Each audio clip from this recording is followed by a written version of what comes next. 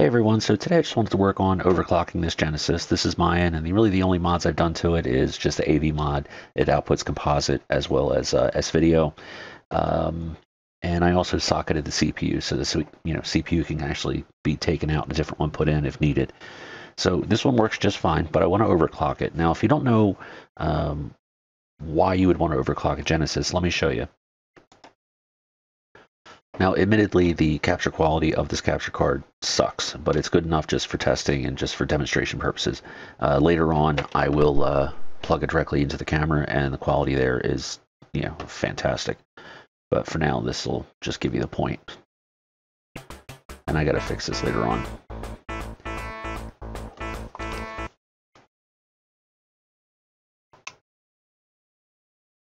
So what I'm going to do is I'm just going to accelerate. I'm not going to turn, and you're going to see how jumpy this is.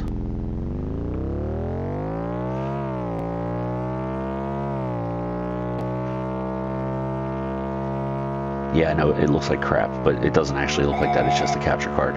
But you see how jumpy it gets? Now you get used to it after some time, but the controls are also lagged because of it. So just like a computer, you can overclock it. Now, just like a computer, your results may vary. So I've already taken this apart, and the metal shielding, as you'll see, is currently not in there, but I do have it and I do use it.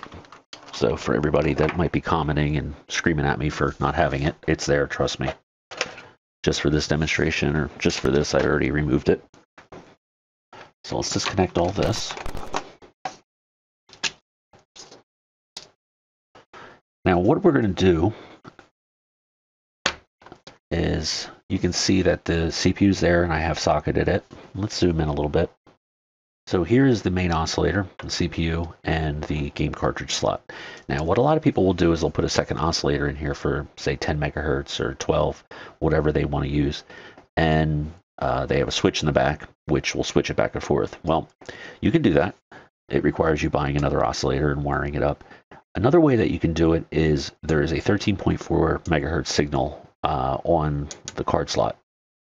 And you can actually use that to run this at 13 megahertz versus, I believe the original is like 7. What is it? Yeah, 7.6. So what people do is there's a pin in the back here that they will rip out of the board. They'll basically just unsolder it and pry it out. And I really didn't want to do that, so that's why I socketed this. So I can remove this CPU and put it back into the socket with one pin kind of hanging out. That way, it can be returned to stock very easily. So let's pull this out of here.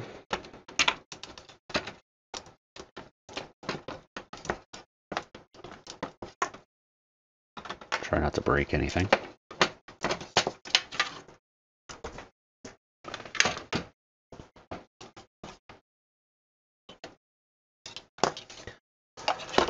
And yeah, it looks like I was in here before and did this, I think, when I was doing my homework. And I'm not sure if this is, I think from what I remember reading, B19 is the stock signal and B15 is 13 megahertz. So let's take a look at that and see. So what we'll do is put a game back in it.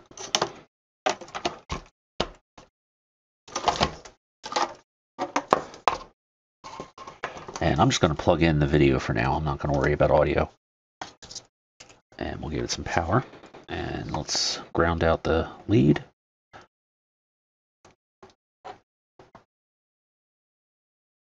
Okay, so this one here looks like it's 15. And as you can see in the left-hand corner there, the game is running. And this is saying we have 13.42 megahertz. So 13.4 megahertz, that's what we need. So on 15, we have 13.4. So it's 15, 16, 17, 18, and then 19 right here. And this is on the card slot. And we have 7.6, and the trigger is not the best. I haven't quite figured out this scope too well. And I think it's not so much me as this USB scope sucks, but it is what it is. So 19 is 7.6. So there's our two signals. We have 7.6 and we have 13.4. And we're going to try to run this. We're going to interrupt the clock, go into the CPU, which is the 7.6. And we're going to replace it with the 13.4. And we're going to see how well this works. So let me unplug it. Let's get this out of the way. Let's get this game out of the way. All right, so what I'm going to want to do is I'm going to remove the CPU, or at least one side of it, so that we can pull the pin out. And the pin that we want to pull is 15 off the CPU. And we're just going to let that kind of dangle because we're going to connect two different clock signals to it. So what I'm just going to do is just lift it gently. And it's obviously not plugged in right now to anything.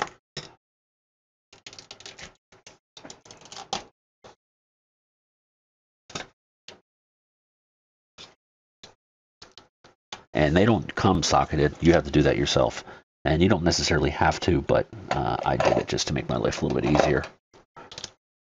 All right, so the pin we're looking for, I believe is where I marked it here, was 15. So we got 1, and this little dot right here is what signifies number 1. So 1, 2, 3, 4, 5, 6, 7, 8, 9, 10, 11, 12, 13, 14, and 15. So it's this pin right here.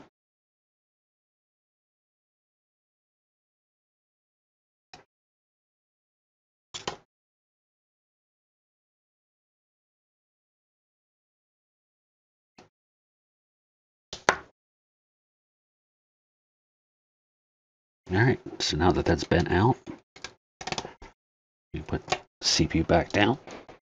So just for giggles and testing, I just want to see if this will work. I'm going to run a wire between this pin here and the clock input of the CPU. Now, I don't think this is going to work because from what I've read, you can't boot these overclocked. They won't work. But I don't see it harming anything, so...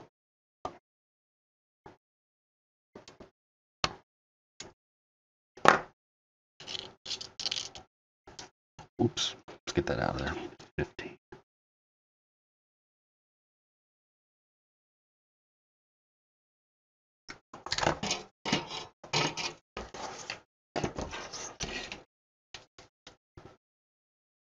But let's just see what happens.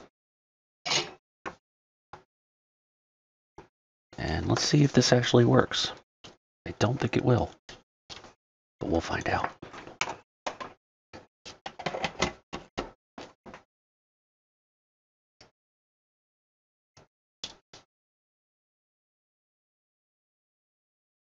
Wow. Yeah, it just says produced by.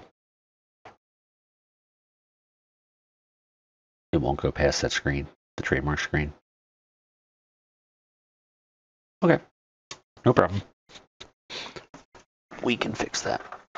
So I'm going to put a switch in here, and the center post I'm going to put towards the CPU. That way we can rock it back and forth. And this is only temporary.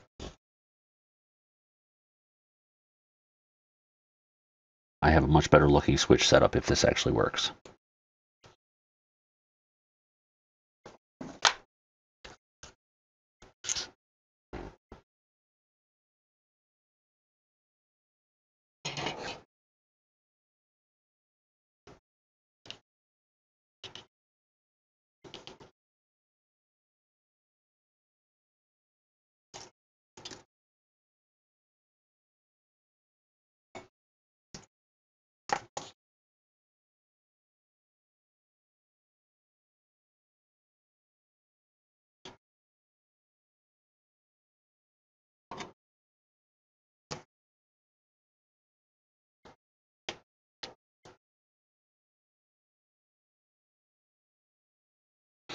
Okay.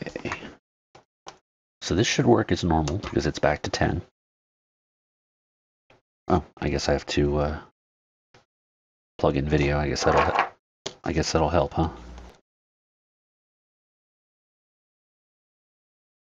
Okay, so it should boot into the game now. There. Now, if we just switch this over, it's going to crash. So what we need is to ground out the halt pin. So the halt pin is pin 17. So this is 15. Zoom in a little bit. 15, 16, 17. Let's ground it there.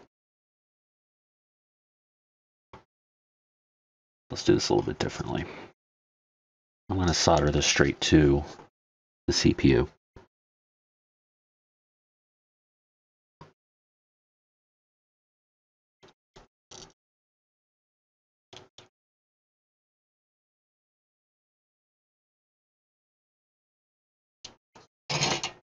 The halt wire is directly to the CPU, and we can switch this back and forth.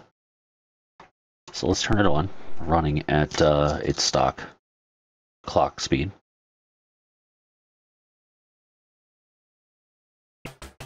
No, you know, let me plug a controller in, just in case it does work.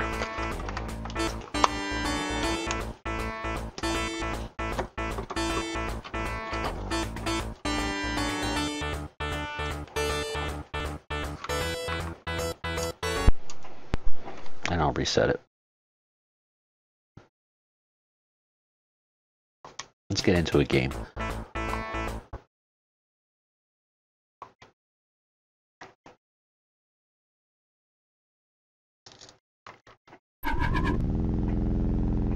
Alright, so right now it's running under 7. So we're going to halt it, switch to the other speed, and let go.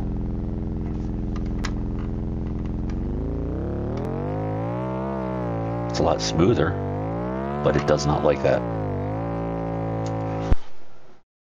So 13 megahertz is a bust.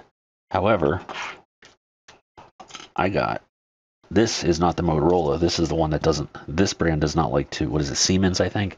Not allowed to be, or doesn't like to be overclocked. What I do have, though, is a Motorola CPU. So let's pull this one out and actually see if just swapping CPUs actually makes a difference.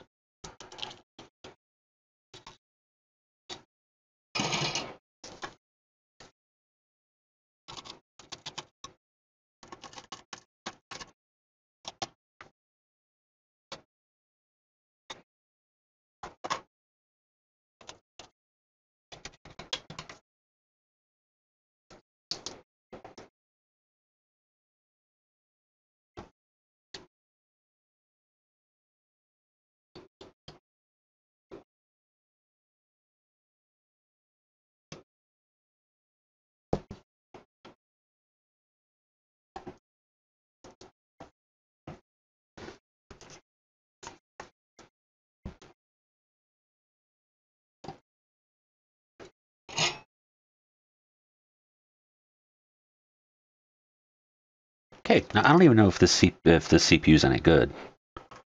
I just kind of found it in a parts heap. So we're going to find out right now. Ooh.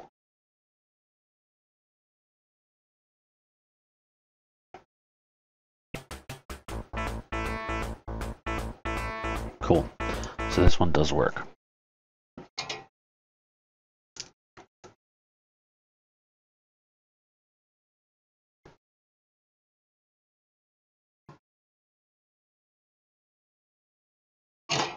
Let's wire this to here, or solder this to here.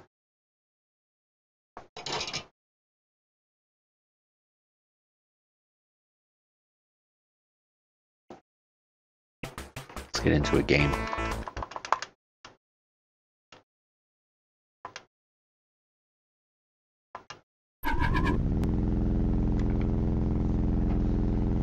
Here we go.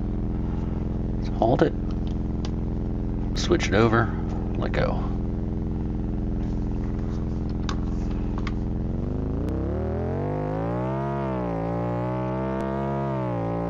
Starting to get a lot of artifacts. But you saw it was a lot smoother. And then it locks up.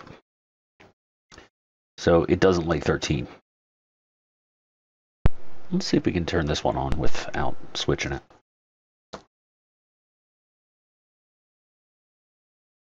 No, can't do that. Let's try a different game.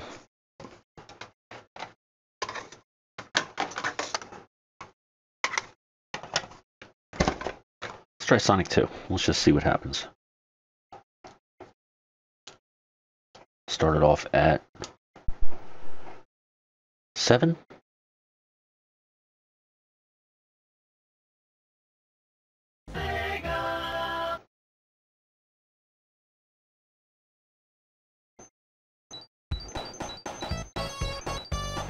So if we hold it, I'm just curious, if we hold it,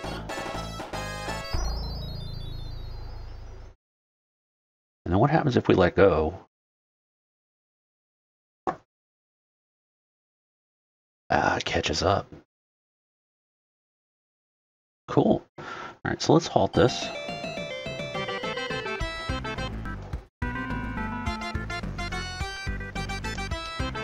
Switch it and let go.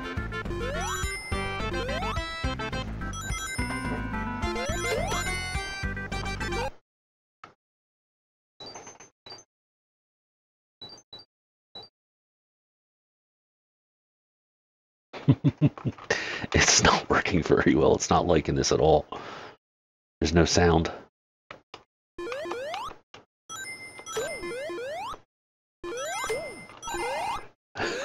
It doesn't like this at all. Let's see if we can do this and we'll see if we can get it back. Switch it back. And it's back at 7, but it's not liking it. Let's reboot.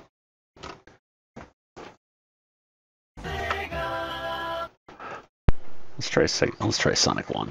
Let's see what happens.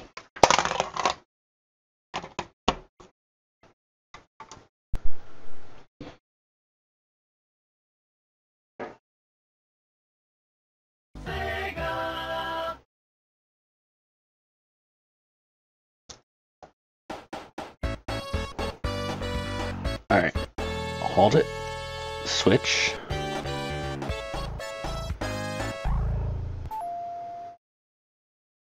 Yeah, it ain't liking it.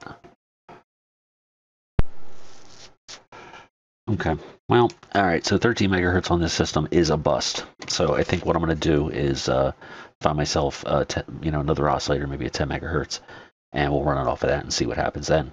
Now what I will do is I'll show you my plan. Now, I have these panel switches. I have this one.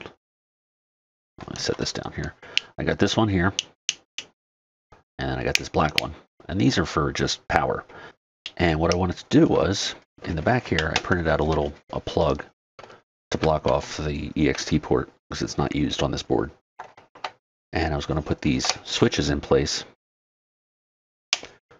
That way it actually looks real nice and you don't have toggle switches hanging out. There's a problem though. This is a dual pole single throw, or I'm sorry, yeah, dual pole single throw. This is a dual pole or single pole double throw. In other words, we can alternate between two inputs. This one is either on or off. So I don't know what I'm going to do there. Maybe run a relay, but I don't know if the interference of the relay is going to cause a problem. The other thing I have is this button here, and it's a momentary on. And I was going to put that right back here, and I know it's kind of dark.